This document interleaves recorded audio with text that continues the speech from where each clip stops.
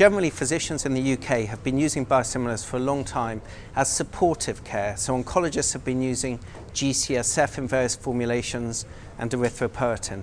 We haven't, as any physicians, been that familiar with regards to using therapeutics, drugs to actually treat diseases. So in various conditions such as lymphoma with biosimilar rituximab or rheumatoid arthritis with biosimilar infliximab, we're now becoming familiar with the use of these molecules, and now we have a much harder molecule to make, biosimilar Trastuzumab, because of all of its glycosylation differences.